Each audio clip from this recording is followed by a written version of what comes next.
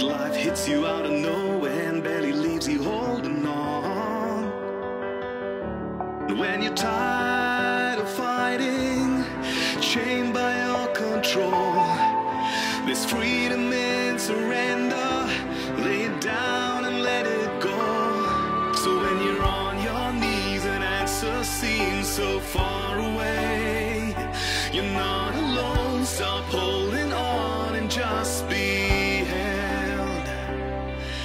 Your world's not falling apart, it's falling into place. He's on the throne. Stop holding on and just be held. Just be held.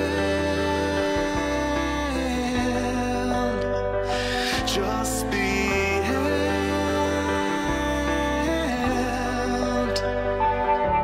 If your eyes are on the storm, you'll wonder if he loves you still. But if your eyes are on the cross, you know he always has and he always will. And not a tear is wasted. In time you'll understand. He's spinning beauty with the ashes. Your life is in his hands. So when you're on your knees and answer seems so far away, you're not alone. Stop holding on and just be held. Your world's not falling apart, it's falling into place. He's on the throne. Stop holding on and just be held. Just be held. Just be held. Lift your hands, lift your eyes. In the storm is where you'll find him. Where you are, you'll hold your heart. You'll hold your heart. Come to him, find your rest in the arms of the God who won't let go. So when you're on your knees and answer seems so far away, you're not alone. Stop holding on and just be held.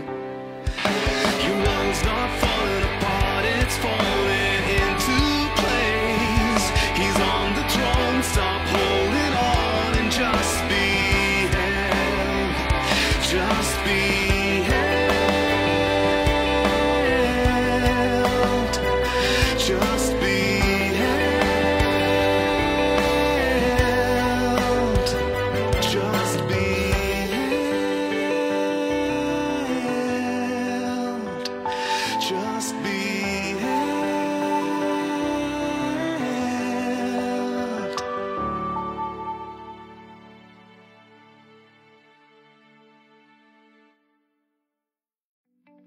Hi there, we're so delighted to introduce to you our free church app. This app is loaded with features and resources that will greatly enrich your life. So head out to the app or Google Play stores, search for All People's Church Bangalore and download the app right now. It's going to greatly enrich your journey with God.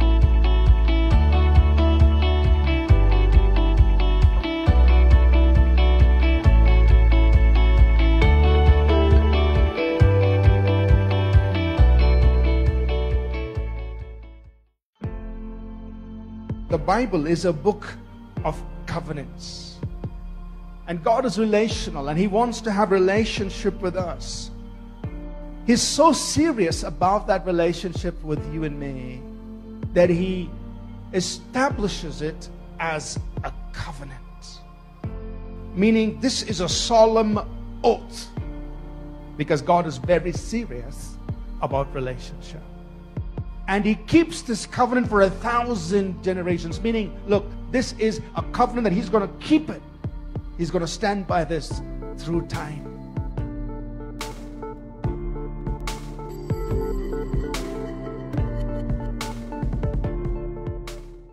Greetings and thank you so much for tuning in to Living Strong today. As always, it's our joy, it's our delight to be able to come your way and spend this time with you in God's Word and in prayer with you. Over the last few weeks, we've been talking about this wonderful theme and this wonderful subject of covenant as we find in Scripture. We've done some preliminary introduction study of this theme as we talked about the fact that God is a God of covenant.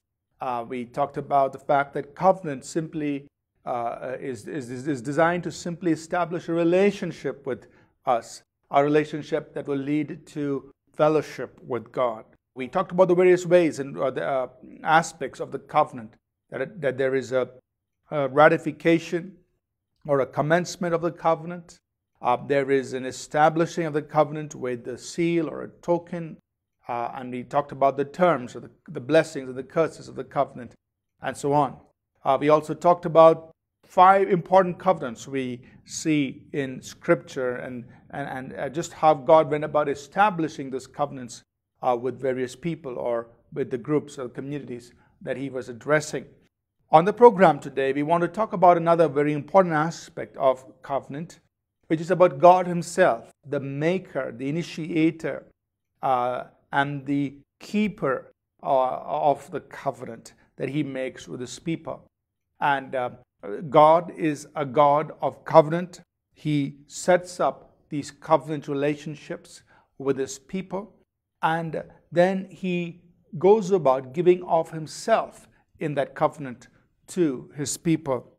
In Exodus, the 6th chapter, verses 3 to 5, God says to Moses, "I appeared to Abraham, to Isaac, and to Jacob as God Almighty, but by my name, Lord, I was not known to them. I have also established my covenant with them to give them the land of Canaan, the land of their pilgrimage in which they were strangers. And I have also heard the groaning of the children of Israel, whom the Egyptians keep in bondage, and I have remembered my covenant." So God is having this conversation with Moses, and He says, Moses, you know, when I revealed myself to Abraham, Isaac, and Jacob, I revealed myself to them as God Almighty, or as the El Shaddai, the great Almighty God. And that's how they knew me. That's how they got to know me. But I didn't reveal myself to them as Jehovah. The word Lord there is Jehovah or Yahweh. I didn't reveal myself to them as this Yahweh God, as this Jehovah God. Meaning God is saying, there's another aspect of myself that I really want you, Moses, and I really want my people at this time to understand about me. And that's Yahweh or Jehovah. And He says, that's who I am. That's the Lord that I am to you and to my people. And in revealing Himself as Jehovah, what God was saying is, I have established my covenant and I have remembered my covenant. So He's trying to help Moses. Moses, I am Yahweh. I am Jehovah, the God who establishes and the God who remembers His covenant. So the word Jehovah or Yahweh simply refers to God as the eternal God, the self-existent God, the immutable God. That means He is absolute, He is unchallengeable, and He's indisputable. Nobody can challenge. He's the immutable God, and He's also the unchangeable, the God who never changes, who was, who is, always will be the same. And He's saying, I am Yahweh, the eternal, self-existent, immutable, and unchangeable God who keeps covenant. That's Yahweh. So in the context of this eternal God, the God who is self-existent, the God who is immutable and unchangeable, also in that same name, Yahweh, is that this God is also the God who establishes and remembers covenant. So every time God says, I am Jehovah, or I am Yahweh, He's saying, I am this eternal God who sets up covenants and who remembers His covenant, who keeps His covenant with His people. And so this name came to really mean to the people as that their God was a God of covenant. And what we see in the Old Testament is that God reveals various aspects of who He is along with this covenant title of Jehovah. So he says, I am the God of covenant and I am this. That means through my covenant, I'm going to give this aspect of myself to you. I'm going to make this aspect of who I am, of what I do, I'm going to make it available to you as part of my covenant with you. And so it is interesting to just look at the different Jehovah titles, if you will, if you like to call it that, which we see revealed in the Old Testament. And just look at each title, understand the nature of who, that aspect of God's nature that is revealed through that title, but also understand it in the context of covenant, because each of these titles are prefixed, or it comes along with Jehovah, the eternal, self-existent, immutable, unchangeable one who establishes and keeps covenant. That's Jehovah God, the covenant-keeping God, the eternal God who keeps covenant. And he says, I am a covenant God, and as part of that covenant, I'm giving this aspect of myself to you. So what I want to do on the program today is just remind us of these various Jehovah titles that we see in Scripture. Many of these will be familiar to you already.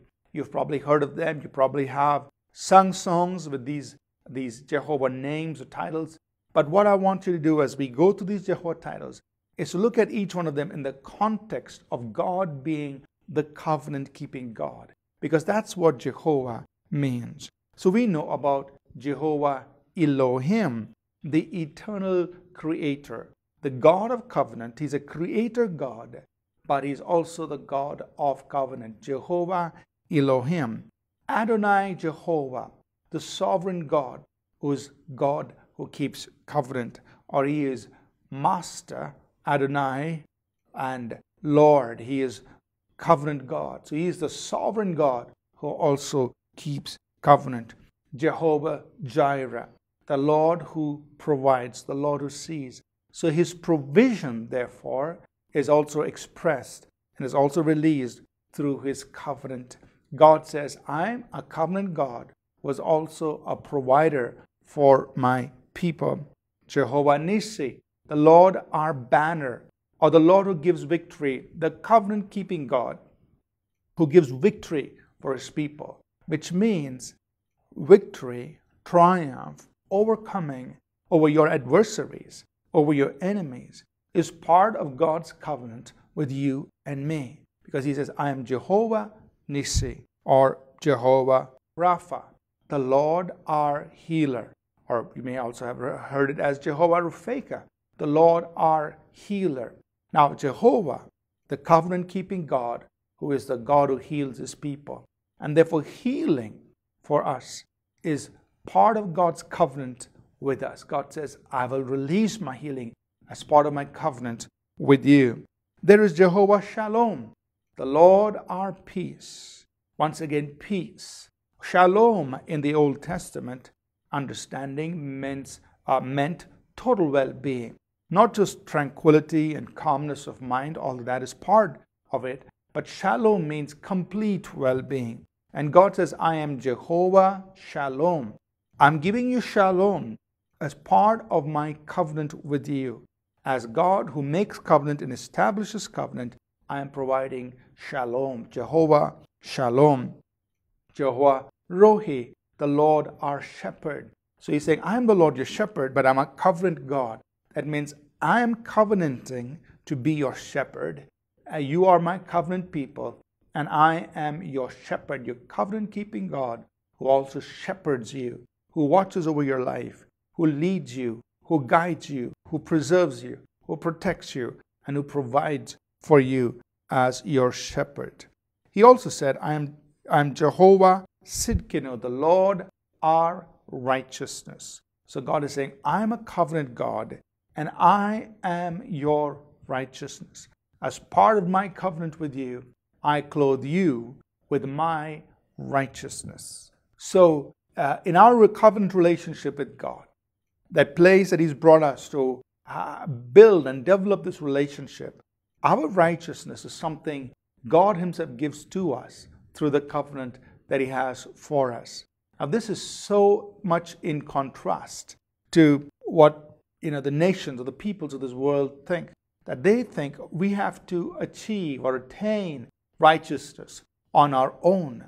But Jehovah Sidkenu, God says, I am your covenant-keeping God who gives you my righteousness as part of my covenant with you. So we just receive this gift or this blessing of righteousness. He then says, I am Jehovah Shammah, the Lord who is always present. The Lord is present there. So God gives us His wonderful presence as part of His covenant with us, because He is Jehovah Shammah, the Lord who is with us as part of His covenant with us. He's a covenant-keeping God, and He says, I will always be there with you, for you.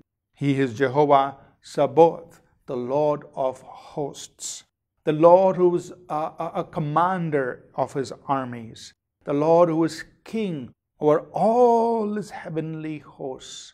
And He's saying, look, as part of my covenant with you, I want you to know that I am the Lord of hosts. I have this great army, this powerful army of angels and heavenly hosts that are at His disposal, that are available for Him. And God says He is Jehovah Sabaoth, the Lord of hosts, the captain of the hosts, the king of the hosts. And as He is in covenant with us. He is Jehovah Mekadishkim, the Lord our sanctifier. As part of His covenant, He says, I sanctify you, which means I set you apart as holy for myself.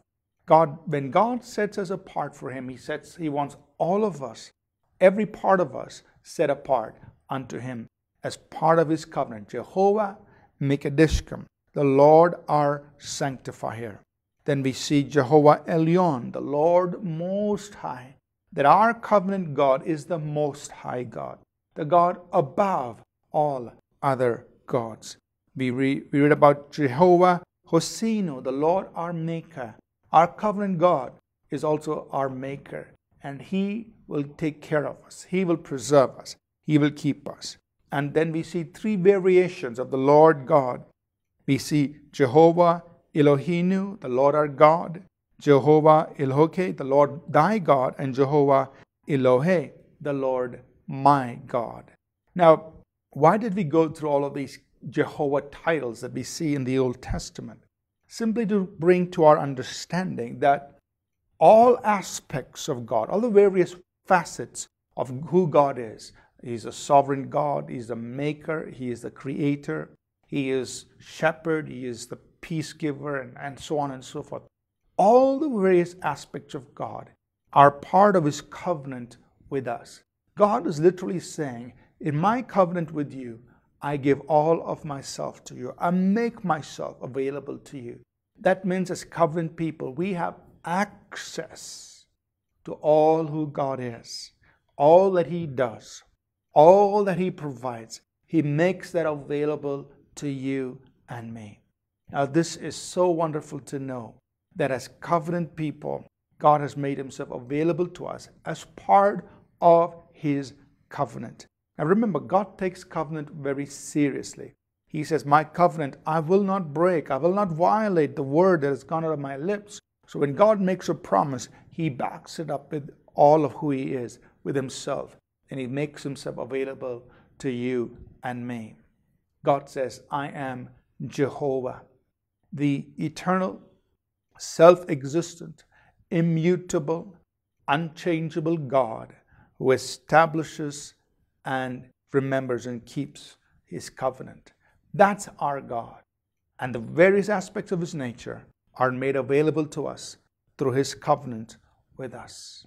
Now you and I, on the other side of people who are in covenant with God, are in a position to receive everything He offers to us. All that He is, every aspect of His nature, He is making available to us through His covenant with us. APC's Bible College and Ministry Training Center in Bangalore offers hands-on training and preparation for ministering in the supernatural power of the Holy Spirit, along with doctrinally sound study of God's Word. We believe in developing the whole person for ministry, emphasizing godly character that's deep-rooted in God's Word, as well as showing powerful demonstrations of signs, wonders, and miracles.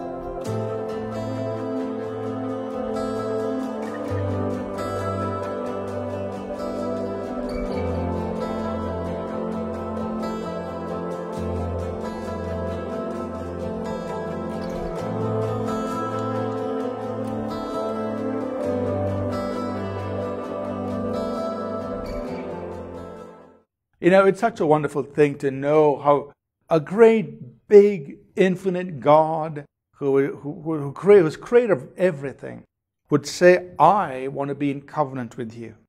And I'm wondering if there's anyone who is watching the program today, or maybe you're sitting there with your family and friends watching this program, or maybe you're watching by yourself, but you have not entered into a covenant with God.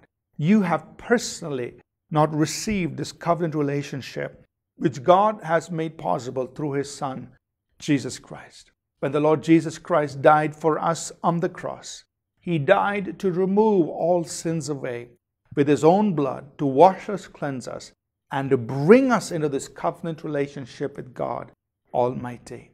And what we need to do is to believe in Jesus Christ, to believe in Him and receive Him, embrace Him, welcome Him to be the Lord and the Savior of our lives. When we do that, He brings us into a covenant relationship with God, and He changes our lives. All that God is becomes available to us through that covenant relationship. Now, if there's anyone watching and you've never prayed a prayer, and you've never made a commitment and asked Jesus to come into your life and asked Him to bring you into a relationship with Almighty God, then I want to help you do that before we close the program today. I'm going to say a simple prayer, and if you feel that desire in your heart, I want you to pray this prayer with me. There's nothing magical about the prayer. The prayer is only to help you, but it's your heart response that matters. That if in your heart you believe in the Lord Jesus Christ, and in your heart you desire for Him to forgive you, wash you from your sins, and bring you into a relationship with God, He will surely do that, and He'll make you a brand new person on the inside. If you've never done this before, I want to invite you to pray this prayer with me. And right after that, I'm going to pray for God's healing power to come into your life. Some of you may be watching, may be sick, may be diseased, may be hurting, may be trouble in your body or in your circumstance. And I'm going to pray as a person in covenant with God. I'm going to pray for God's power to flow through into your life. And I want you to expect, I want you to believe that the moment I pray, that's the moment you will receive your miracle. So let's pray together. If you've never done this before, I want you to pray and receive the Lord Jesus into your life. Just pray this with me.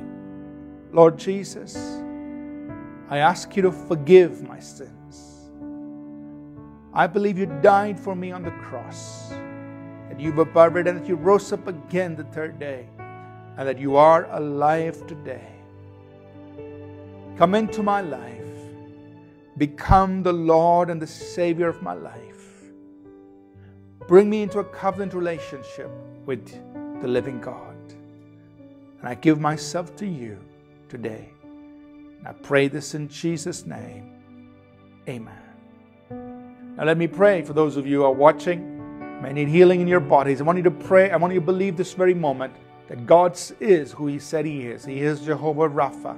He is the Lord our healer. And Father, right now, in the name of Jesus, I pray for anyone who's watching. I take authority over every sickness, every disease, every infirmity. I command it to leave. And I command healing to people watching. I command healing to the joints, command healing to the bones. I command healing to every disease, and I command it to leave. Father, right now, let your healing power touch their bodies, making them whole. In Jesus' name, amen. Thank you so much for watching the program today. And look, if this program has impacted your life in any way, we'd really appreciate if you take a moment and write to us. Send us an email. We'd love to hear from you. And until next time, remember, live life the Jesus way. It's been our privilege to be able to bring God's Word to you through these telecasts on television. In addition to the television programming, All People's Church reaches out across our land through free publications where thousands of books are given out, especially to pastors and people in remote areas and towns where they do not have access to Christian bookstores. We also hold Christian leaders conferences and youth conferences for people who do not have access to these teachings. We also conduct short-term Bible colleges in different parts of the country, training and equipping people for ministry and work of God's kingdom. For all of these, of course, we need money, and therefore we would like to just open up this invitation to you. If you would like to partner with us, either in our television programs, our publications, our conferences, our training and equipping of pastors and leaders, and also in church planting in areas across this land, feel free to do as the Lord leads and to contribute financially towards the work that All People's Church is doing across India.